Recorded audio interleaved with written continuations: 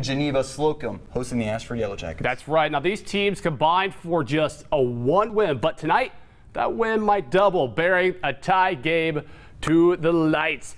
Here we go. We joined this game with Slocomb up 27-6 late in the first half. Slocomb with the ball on the third down. Kate Burge rolling out and finding Jacob Spence on the sideline, who sheds a block or two, finds space, gets it out of the bounds. Ashford on offense. Will Hart Lawrence takes the snap and finds Valon Birmingham down the field. Lawrence rolls out again to hit when he throws, launches this one into the Ashford student section.